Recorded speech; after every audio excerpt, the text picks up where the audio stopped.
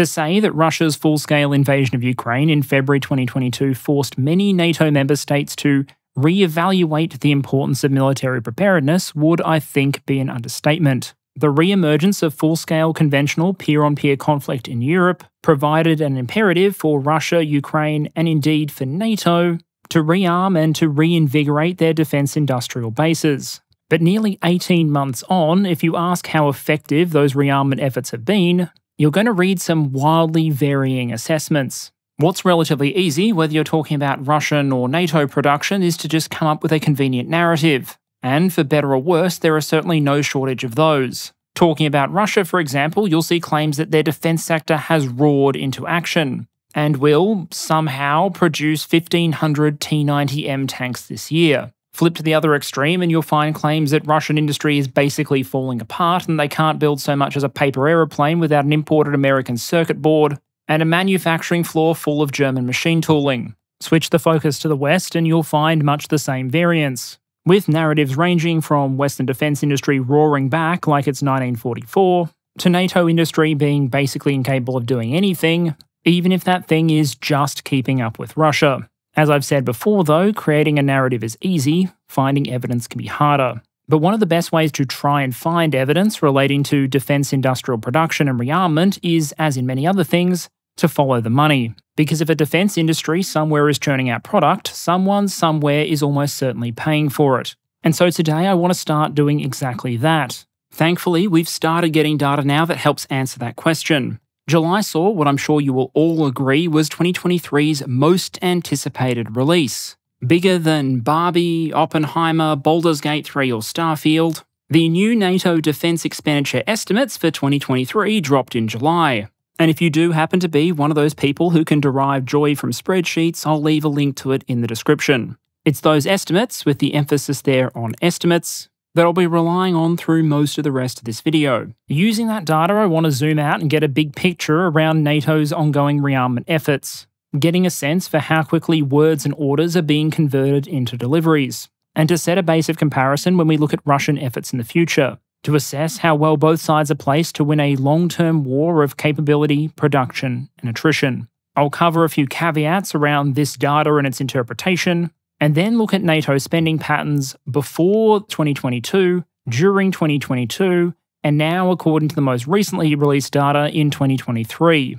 I'll talk through which countries are clearly moving quickly and dramatically, which ones aren't, talk through some of the relevant major programs and other sources of funding that are relevant to rearmament efforts, and then close out by trying to put some perspective around NATO's overall response in terms of defence spending. So before we start charging through NATO expenditure data, let me just throw up a few warnings about the ways in which this might be deceptive or all the ways in which you can get it wrong. For one, just getting an apples-to-apples comparison between countries or across years can be pretty difficult. The most common mechanism for this is just taking whatever the official budget is, converting it into US dollars at market exchange rates, and there you go. Most people, after all, have at least some vague idea of what $1 US is worth.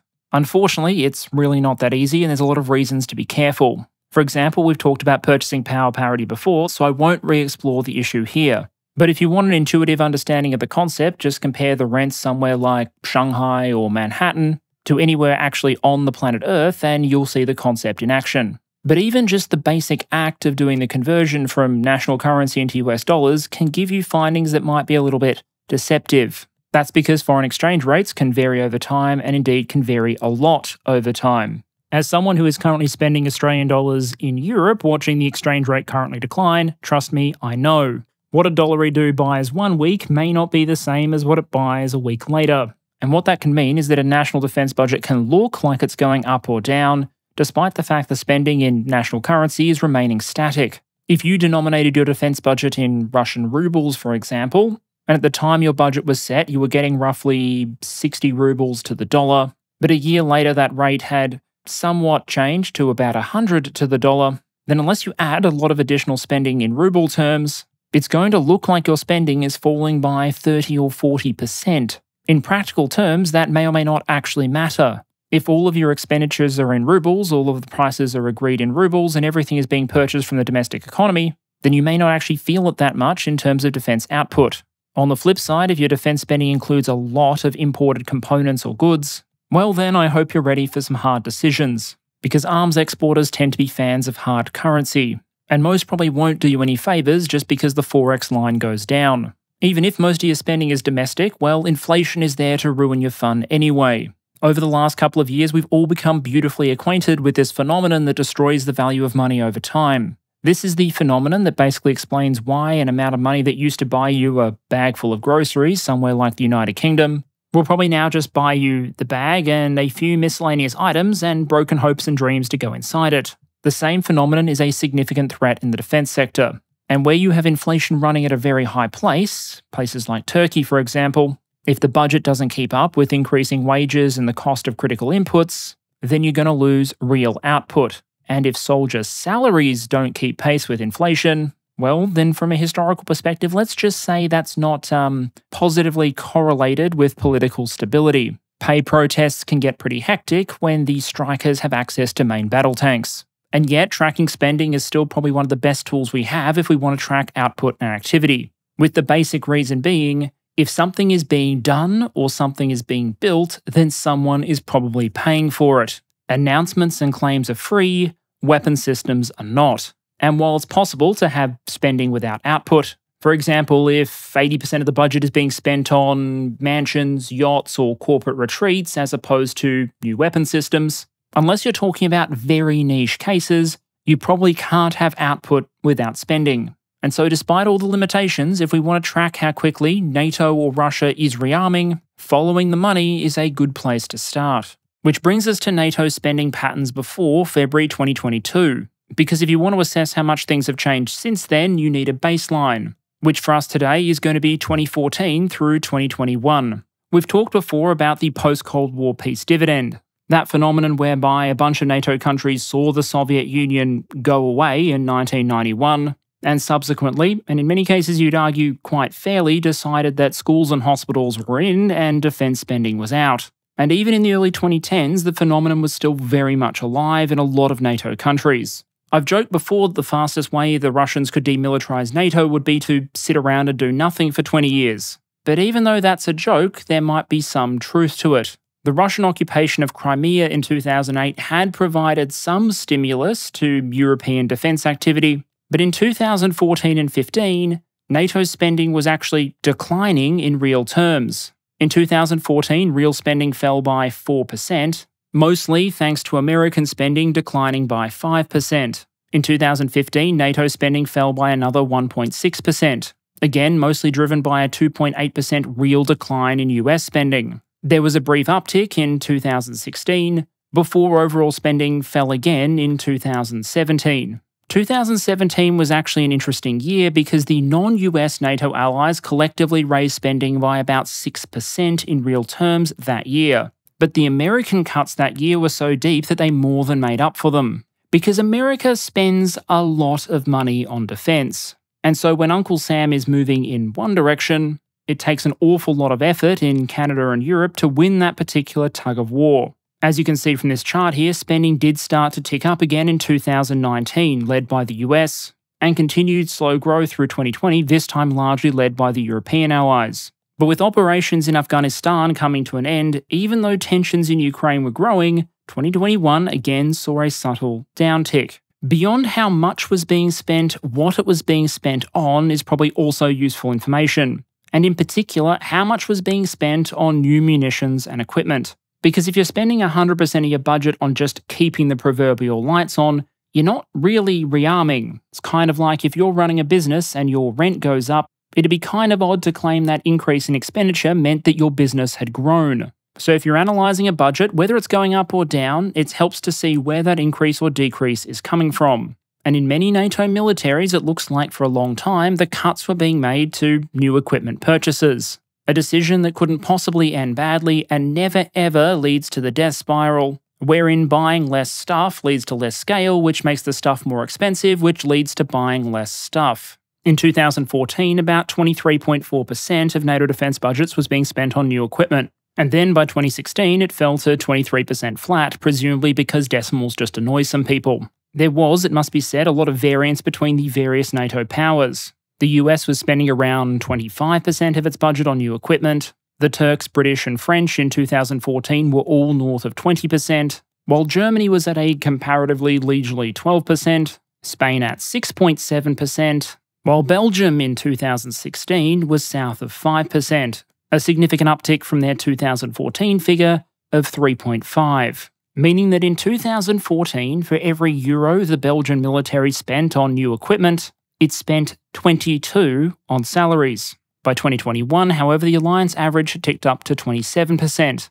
It wasn't exactly frenetic rearmament, but it does mean that when we look at the 2022 figures, we should be aware that spending was already on a shallow upward trend before the Russian tanks rolled in February 2022. And there's no denying the fact that that invasion was a dramatic moment. For the people of Ukraine, it changed their lives forever. While for the NATO allies, particularly those in Europe, it was a dramatic strategic wake-up call. Proof not just that the assumptions that had underpinned the old peace dividend were perhaps not entirely applicable in the 2020s, but that large-scale, mechanized conventional warfare in Europe was now once again a reality, and that the alliance would have to respond accordingly. In some respects, the NATO governments appeared to charge into action. By June 2022, NATO had a new strategic concept, one that now expressly recognised the military threat that Russia posed, and one which now put a lot more emphasis on conventional military deterrence on Europe's eastern flank. The strategy of trying to deter Russia from starting a major war by buying a lot of their stuff was out, and the somewhat more timeless strategy of deterrence achieved by pointing lots of guns at the border was back in. We also saw governments make a flurry of announcements relating to defence and defence preparedness. Perhaps the most famous of these was the so-called Zeitenwende speech by Olaf Scholz, which would be followed by an announcement that Germany was establishing a €100 billion special fund to support the modernisation and rebuilding of the Bundeswehr. Other leaders spoke about the need for enhanced military preparedness or talked about buying new equipment. Emmanuel Macron said that the French industry needed to move over to a wartime footing. And we saw announcements relating to three main initiative tracks. Firstly, immediate security support to Ukraine. Secondly, the rebuilding of domestic militaries. And thirdly, the support for the domestic defence industrial bases across these various states. Given that the events of February 2022 seem to have galvanised public support behind increased defence spending in many of these countries, you could argue there was every incentive for these governments to look strong and decisive on matters of national defence. And I mean, what better way is there to look decisive than to make a couple of announcements? But ground announcements don't necessarily translate to money going out the door and things being produced. And in a lot of NATO states, there are a variety of factors that spoke against a rapid ramp-up, no matter what the political and social sentiment of the time might be. To name just a few of these factors, many nations had already agreed their defence budgets for most or all of 2022 before the invasion took place. Others initially expected a short war and didn't feel any particular rush to revise those estimates. In other cases, defence departments found themselves in the position of being told that it was time to rearm, but not initially being sure exactly what they wanted to spend money on. In early 2022, the war in Ukraine was highly dynamic, lessons were being observed and learned in real time. And you can probably imagine some defence leaders being a little bit nervous about committing to a multi-year order of superweapon number 3, just in case the next 2 weeks of fighting in Ukraine proved that it was vulnerable to drone-dropped munitions or something.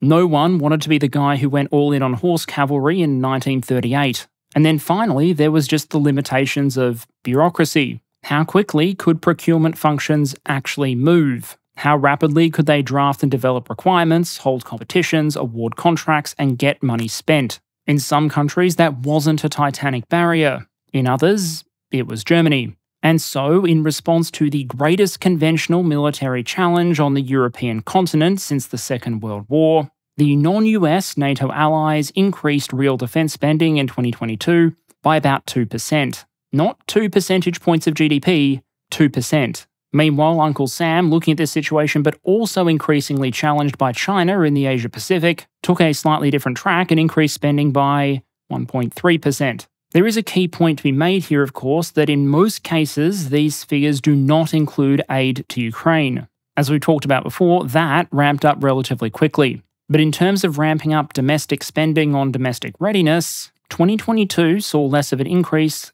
than 2019 had. Of course, that doesn't mean the picture was by any stretch uniform. Some countries were already seeing significant increases. Finland and the Netherlands both increased spendings in real terms by more than 20%. And Lithuania, which I think we can all agree might have had some reasons to remain on edge, increased spending by more than 25%. At the other end of the spectrum, US spending in real terms moved very little. Defence spending in the United Kingdom actually decreased in real terms, with UK defence spending in US dollar terms falling by about $30 per capita between 2021 and 2022. Meanwhile, the Turkish government was in the early stages of watching domestic inflation eat the defence budget in slow motion, as increasing the defence budget by about 75% in lira terms, adding more than 80 million lira to the overall pile, became an approximately 10% reduction in constant US dollar terms. Because as far as economic phenomena go, inflation isn't a particularly picky offender, and will very happily come for the sticker price of a tank or a jet,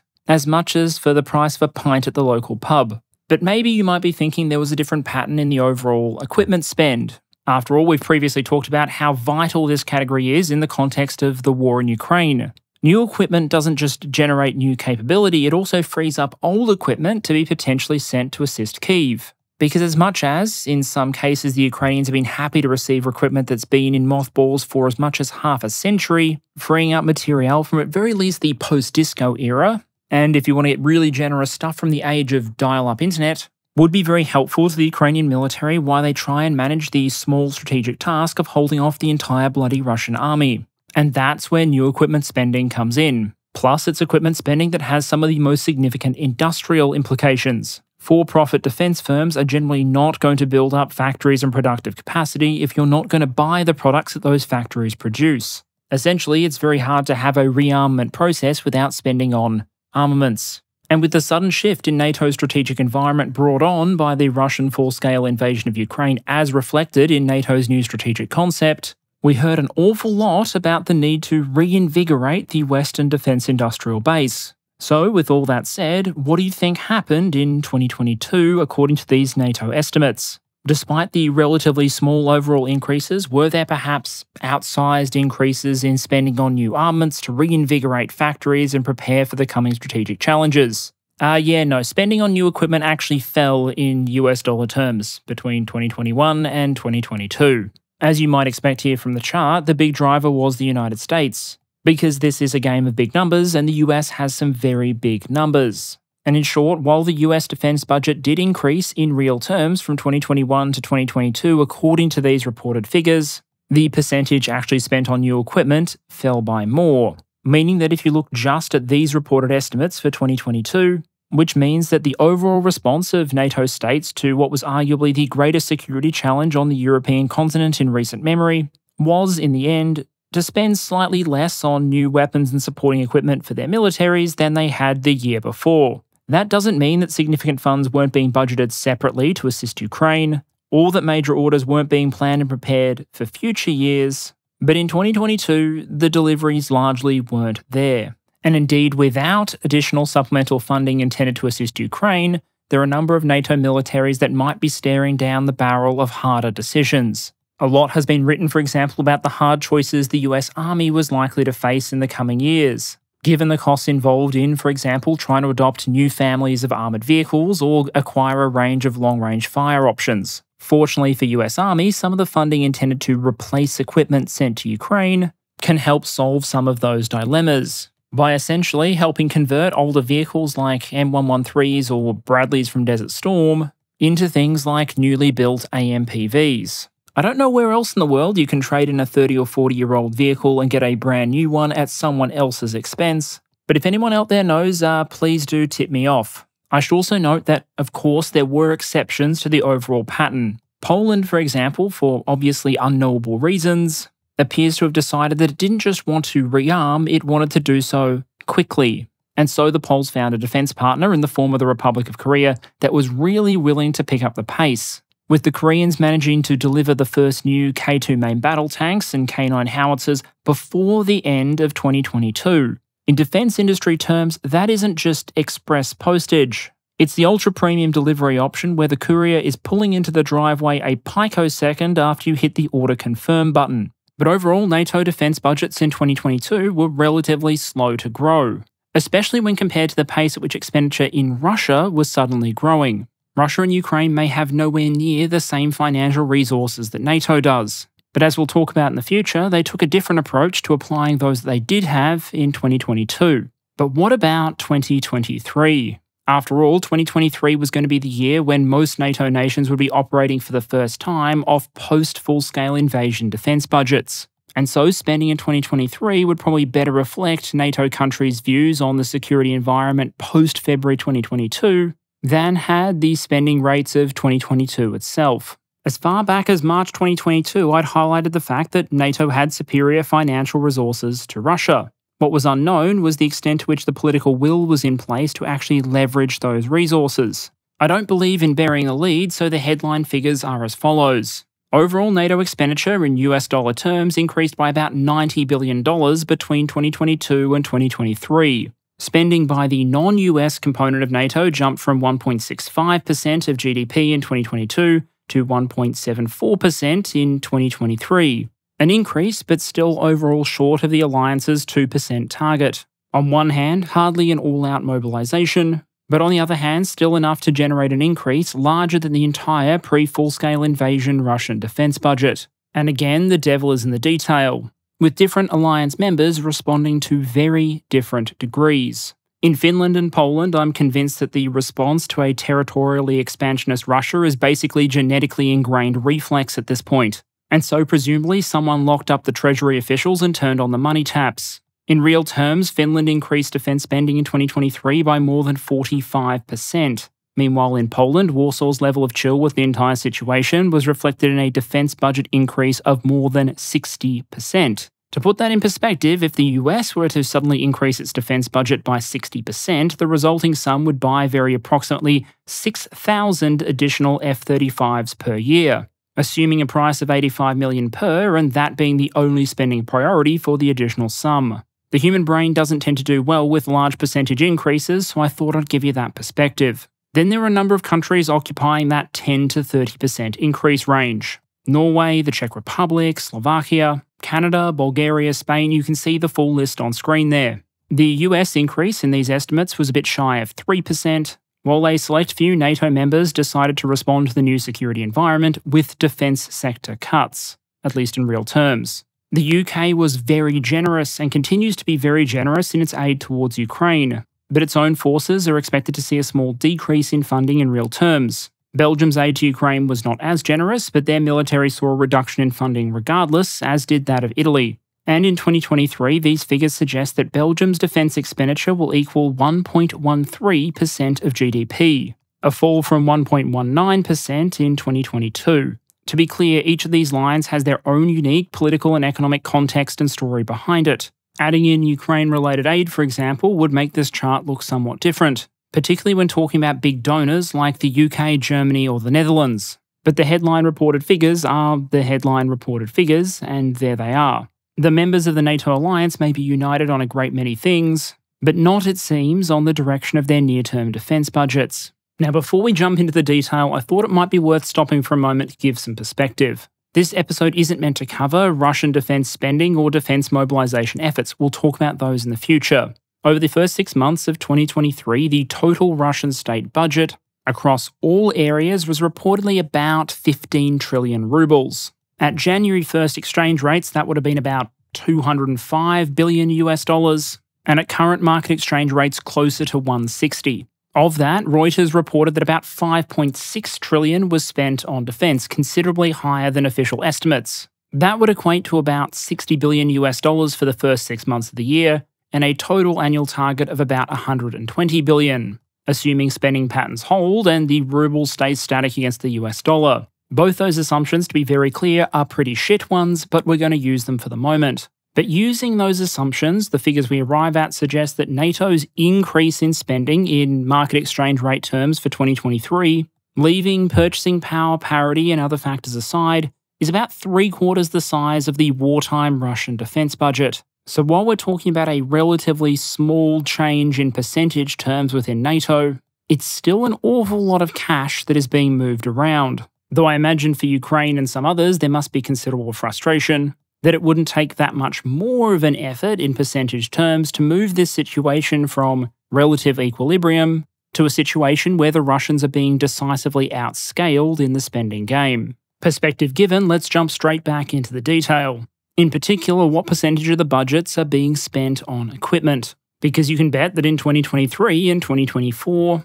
Ukraine is going to be carefully watching for every instance of a NATO country, for example, retiring an F-16 because a new platform has arrived, or in the case of Poland, newly arriving K2s and M1 Abrams freeing up PT-91s for potential shipment to Ukraine. And in 2023, unlike in 2022, we finally started to see an increase in money going out the door, something which is usually pretty closely associated with equipment being ordered or delivered. As the chart on screen shows, in 2022, according to these estimates, NATO countries spent about $310 billion on new equipment. In 2023, that figure is estimated to be closer to $370 billion, a roughly $60 billion increase that I'm sure every potential US or NATO rival will no doubt be sending flower baskets to Moscow for causing. And despite making up a minority of overall alliance spending, it's the non-US countries that actually account for a majority of this estimated increase.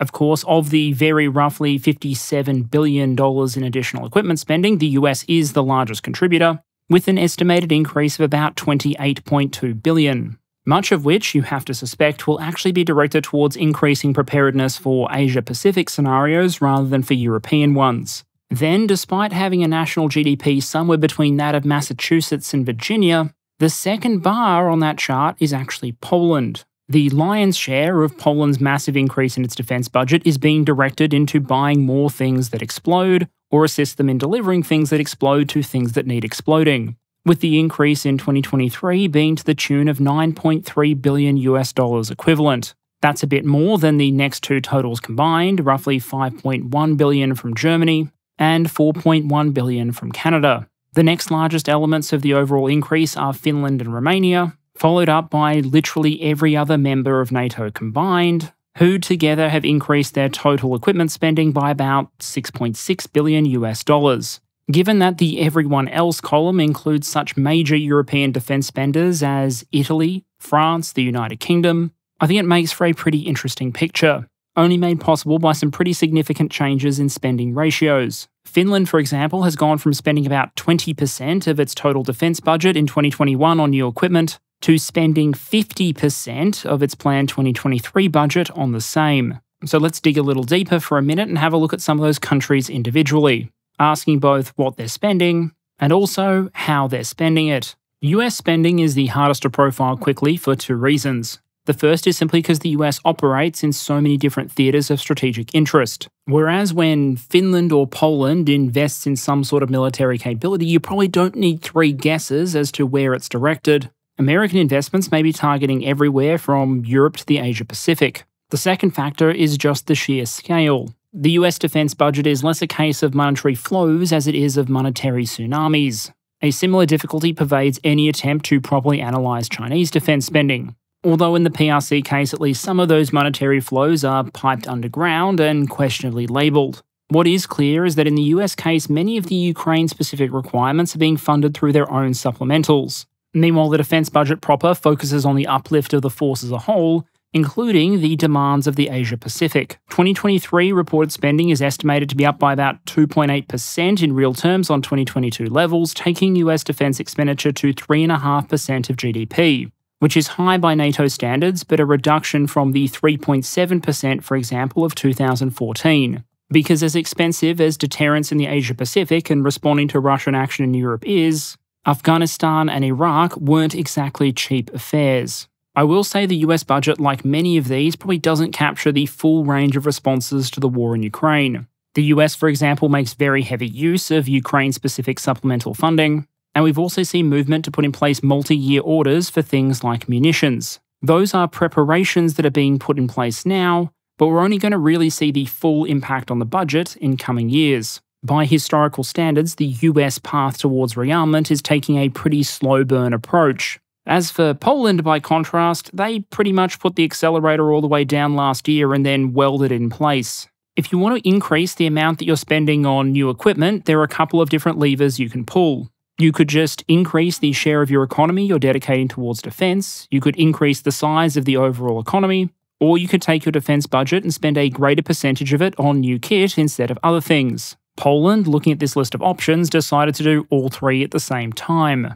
In 2014, Poland was spending 1.9% of its GDP on defence, below the NATO target. In 2023, that figure is estimated to be 3.9%, higher than that of the United States, a country which, as we just discussed, has a need to project power all around the world. And that increase in spending ratio doesn't quite capture the scale of the increase because the Polish economy has also grown considerably since 2014, meaning that what looks like a roughly 2 times increase is in fact closer to a 3 times increase. And then out of that defence budget that is roughly 3 times what it was less than a decade ago, the percentage spent on new equipment has increased from 19% in 2014 to 52% in 2023. Put that all together and you have a Polish equipment budget in 2023 about 8 times that of 2014, and more than twice the $6 billion equivalent that was spent in 2022. And the 2023 budget almost certainly isn't the end of it, because the Poles have been announcing particularly force-transforming purchases pretty constantly. Back when I did a video on Poland in 2022, I'd already covered some of these. The purchase of artillery, multiple launch rocket systems, howitzers, and aircraft from the South Koreans for one. But since then, it's just kind of kept going. So many infantry fighting vehicles and armoured vehicles were added that I have to imagine they're one step short of providing every Polish household with one for use in case of emergency. And just in the last month, at time of recording, we've seen announcements including several hundred domestically produced anti-tank guided missiles, 400 light reconnaissance vehicles, again to a South Korean design which will be manufactured in Poland, and then just when you think they might be about to ease up for a moment, we got the announcement that Poland intends to acquire several hundred examples of the so-called CBWP infantry fighting vehicle. This again is reportedly going to be a hybrid design with both Polish and Korean DNA. The chassis will have South Korean DNA, very closely related to that of the K9 howitzer, while the turret may potentially be a domestic Polish design. The acquisition of this vehicle would add to the light-heavy dynamic that Poland has going between their M1 tanks and their K2s. And with the first of these vehicles not reportedly due to be delivered until 2025, you shouldn't expect to see most of the budgetary impact of this announcement for some years. But unless we start to see some of these programs subjected to delays or cancellation in a big way, it does seem like the Polish military of 2028 or 2030 is going to look very, very different to the way it looks today. German Rearmament, by contrast, is taking something of a slow and steady approach. The bedrock of modernisation efforts for the Bundeswehr are going to be that €100 billion special fund, which, of course, in the end won't actually end up being €100 billion of military spending. It will be worn away by factors like taxes, interest, and inflation, but in the end, it is still a very, very significant amount of money. That sum could, for example, fund all US defence and security assistance to Ukraine for quite a few years, or allow Germany to quite easily keep up with Polish defence purchases, assuming they contracted on anywhere close to the same prices and terms. And yet, we're not seeing most of that fund go out the door yet. There's a variety of reasons behind that, of course. For one thing, Germany is allocating a lot of that funding to purchase long lead time equipment. The Luftwaffe's new F-35s, for example, are probably the most famous purchase on the list. They'll obviously be a massive upgrade in Germany's air combat capabilities, and they will be Germany's new nuclear delivery system. But the first 8 aren't expected to arrive until 2026. And as those who have worked in industry know, while a supplier would probably prefer you to pay as soon as you have a vague idea of buying a particular piece of equipment, buyers are usually pretty keen to get their hands on the product before they part with most of the cash. And a lot of Germany's other uplift plans follow similar patterns. Either contracts for long lead time items, or decisions are just still working their way through the political and bureaucratic processes. That bureaucratic element remains a major barrier to German defence modernisation. The German defence minister has spoken extensively about the need to speed up procurements for the Bundeswehr. And in April, there was reporting of an internal Defence Ministry document that stressed that the time factor should have priority in all pending and future defence procurements. But we're talking about cutting red tape and increasing risk tolerance in Germany. So ultimately, time will tell. Finally, I imagine for many of you, Canada would be a surprise inclusion on that equipment spending chart. I haven't done a specific nation study on Canada yet, but suffice to say, the nation's military doesn't usually get massive international praise for its defense procurement. So, seeing equipment spending jump by something like $4 billion between 2022 and 2023 might take some people by surprise. Look at it a little closer, however, and you'll realise Canada isn't really embarking on a massive rearmament campaign, and the US probably doesn't have to start digging trenches and laying mines around the White House just yet. Now, it does appear in the 2023 estimates that Canada has been able to more than double the percentage of its defence budget that it spends on the equipment category. The caveat to that is that they only increased it to about 24%, which, as you might recall, is still short of the overall NATO average. The reason that appears as a massive increase is that over the last decade, that figure has ranged between roughly 10 and 15%. Arguably, this is an application of the maxim that if you want to show a massive improvement in anything, whether it's sport or business, just make sure you sandbag the baseline. On second thought, please don't do that, it's unethical, but hopefully you get what I'm saying. Despite this change, we should probably expect to see more pressure from NATO allies on Canada to further increase and reorient its defence spending. With every year that passes, there's more and more focus on the Arctic as a potential zone of great power competition. And if you're talking about NATO countries that have massive strategic interests in the Arctic and will be key to projecting power there, you're probably not going to be calling the Poles or the Italians. Instead, it's going to be countries like the alliance's Scandinavian wing or Canada that are going to have the focus put on them when it comes to alliance planning in that region. But the detail of that is a discussion for another time. For now, it's enough to say that the reported pace of Canadian procurements is increasing. But by wider alliance standards, there's still a long way to go. So that's an overall picture of NATO defence expenditures in 2022 and 2023 and a detailed look at some of the major contributors to the change. Having gone through all that, you might now ask the question, do we have anything close to the full picture? Can we pass any sort of final judgment on how NATO militaries and the defence industrial base are responding to the Russian full-scale invasion of Ukraine? And the answer, unfortunately, is probably no. As tempting as it is to just take a chart of every nation's official defence expenditure from somewhere like Wikipedia and put it into a nice graphic, and then use that to conclude that in strategic terms the USA has nothing to worry about, that doesn't really work. Not just because budgets, for all the reasons we've discussed, tend to compare pretty badly country to country, but also because when we're talking about major events like Ukraine, there tend to be a lot more to the spending story than just headline defence budgets. So while we're talking about NATO responses to Ukraine, let's talk about just a few of them. The first are budgetary initiatives that are aimed at shoring up the defence industrial base and the supporting supply chains as opposed to just buying new equipment.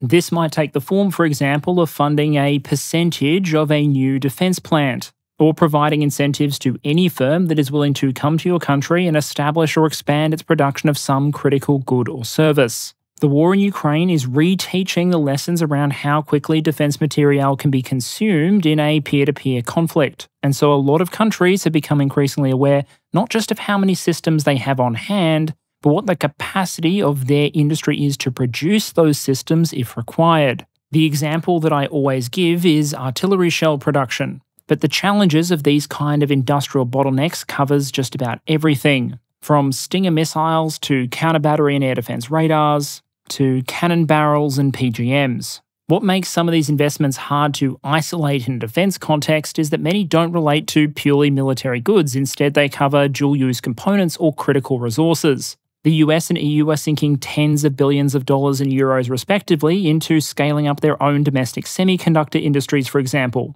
Many countries are trying to fortify their supply chains for things like rare earth metals and critical resource inputs. And while a lot of this has utility for the defence industrial base, a lot of it has less to do with Ukraine and more to do with the experiences of the COVID pandemic and the associated supply chain disruptions. So across NATO countries as a whole, you could argue that one of the most expensive and high investment areas of the broader rearmament effort hasn't been in investing directly in military so much as in rebuilding the robustness, self-reliance and scale of the industry that supports it. It's an area of investment that, especially if it continues, will have strategic significance well beyond the scope of the current war.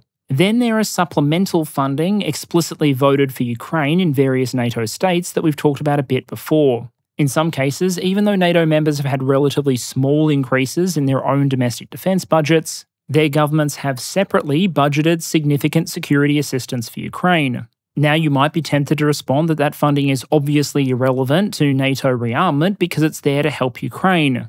And sure, it might be true that Ukraine is the intended beneficial recipient of this funding. But there are a whole range of ways in which Ukraine-related funding can find itself playing a key role in domestic rearmament. The US model, for example, has been well discussed. Munitions or equipment that are usually older and largely surplus to current US war planning requirements will be sent to Ukraine. But the supplemental funding passed by Congress doesn't say, send 1,000 M113s and a bunch of Humvees and MRAPs to Ukraine. It specifies dollar figures. And those dollar figures are used to do things like allow Ukraine to make purchases directly from the US defense sector, or to fund new modern replacement equipment and munitions for the US military to replace that which was sent. As of March 2023, for example, the US Army had already received $8 billion worth of additional procurement funding through Ukraine supplementals, and a casual $6.7 billion in additional operation and maintenance funding. Which is, it must be said, probably a pretty good deal when you get a lot of it in exchange for trading away stuff you probably didn't need anyway. Indeed, in some cases, if you consider the age of the sent equipment versus the replacements, it'd be kind of like the Russians sending an ally 100 T-34s and buying 100 T-72s to replace them, and then saying that it all came out evenly in the end, because all that really happened is they lost 100 tanks and then gained 100 back. Another way this sort of funding is flowing through to the wider rearmament effort is through purchases directly from the defense industry. Some examples here might be USAI funding to Ukraine, where Ukraine is given funding to purchase things directly from US defense industry, or cases where countries like Germany or the Netherlands are stepping in to fund purchases for Ukraine from elsewhere in the European defense industry. The defense sector in the Czech Republic, for example, has seen a massive increase in revenues. Companies like Excalibur Army, for example, have been modernizing T-72s to send to Ukraine. The contracts for those efforts encourage Czech firms to invest in expanding their infrastructure, hiring additional personnel, and increasing their overall capacity. From a rearmament perspective within NATO and the Czech Republic specifically, that's fantastic. It's additional productive capacity and more trained personnel available to do critical work. But it's not work that's being funded by the Czech defense budget, and it's not going to show up in those NATO estimates we discussed earlier. Instead, a lot of that T-72 modernization work is being funded by the US and the Netherlands, in the form, you guessed it, of security assistance to Ukraine. It's not just Czech T-72s funded by the Netherlands and the USA, it's Slovenian self-propelled guns funded by Germany, Denmark and Norway, it's ammunition from Warsaw Pact-era ammunition factories funded by the United Kingdom, and significant supplies of modern NATO standard ammunition underwritten by EU-wide efforts. In an awful lot of these cases, the weapon system or munition might end up in Ukraine, but the defense industrial and rearmament benefits are being realized within NATO. And the capacity being created to supply Ukraine may be there in future to create scale and bring down costs if European countries want to leverage it for their own efforts later on. Finally, there's repair and sustainment assistance for Ukraine as well. All of the kit being provided to Ukraine needs to be fixed and maintained somewhere. A lot of that work can be done in Ukraine, to be sure, but given, among other things, the threat of air and missile attack within Ukraine itself, a lot of the more significant repair and sustainment work on, for example, Western howitzers, main battle tanks, infantry fighting vehicles, and almost certainly eventually F-16 fighters, is being done in what are often new or expanded facilities in NATO countries. There are, for example, PZH repairs being done in Lithuania. Soviet-era equipment has been repaired in places like the Czech Republic, Bulgaria, or Poland. And again, these facilities and their expanded workforces are in many cases directly useful or relevant to NATO rearmament efforts, even if their only focus at the moment is to help support Ukraine. Just because the Russian invasion eventually ends doesn't mean that any of these people are going to forget suddenly how to do their jobs, or that any of the accumulated capital machinery will spontaneously catch fire. Industrial smoking accidents are more of a wartime Russian phenomenon. So zooming out, where does that leave NATO rearmament efforts overall? Is it gearing up to meet the challenges that it identified in its strategic concept? Or is the effort so far falling far short of the rhetoric? The first answer to give is that there isn't really one NATO effort, there are many, and each member nation is ultimately charting its own path. These vary wildly in scale, intent, and intensity. From Poland's full afterburner sprint towards military modernisation, to those where it seems like inflation and austerity is still winning out over any sort of strategic imperative. But if you want to assess the pattern as a whole, then I think it really becomes a matter of perspective. For example, there's a school of thought that suggests that NATO is still very much asleep at the wheel, that almost 18 months into a conflict, the alliance is still very much on peacetime expenditure settings, and the fact that estimated equipment expenditure actually went backwards in 2022 probably would have made for a fantastic clickbait YouTube short. In terms of expenditure as a percentage of GDP, at a time where defense is reportedly now accounting for as much as a third of the overall Russian state budget, NATO defense expenditure is not just short of where it was during major historical military crises like the Korean or Vietnam War, but also significantly less than it was during periods of peacetime military buildup, like the Reagan buildup of the 1980s. You'll hear arguments that that means NATO countries still have a lot of financial firepower left in the tank. But likewise, you'll see arguments that this reinforces the Russian belief that NATO countries are as a whole decadent and aren't willing to make the sacrifices necessary to win a game of great power competition and confrontation. Of course, the flip side characterization is that mountains are moving. The NATO economies are just so massive that even a relatively small increase in percentage terms is enough to generate an increase that is by itself greater in volume than Russia's official 2022 defense budget. Plus, it can be pointed out that 2023 was the first year that reflected new budgeting, and that all the planning that was done or orders that were placed in 2022 or 2023 will show up in these budget figures eventually. It's just not their time yet. Industrial supply chains can take years to spin up to speed, and so it may become more and more practical for deliveries of new equipment to accelerate in coming years. The other note fitting within this perspective is that the defense budgets are not the be-all and end-all of NATO's response to the war in Ukraine. Whereas for Russia, its own defense budget is the critical measure, for Ukraine and NATO, it will always be important to evaluate specific aid to Ukraine and industrial initiatives,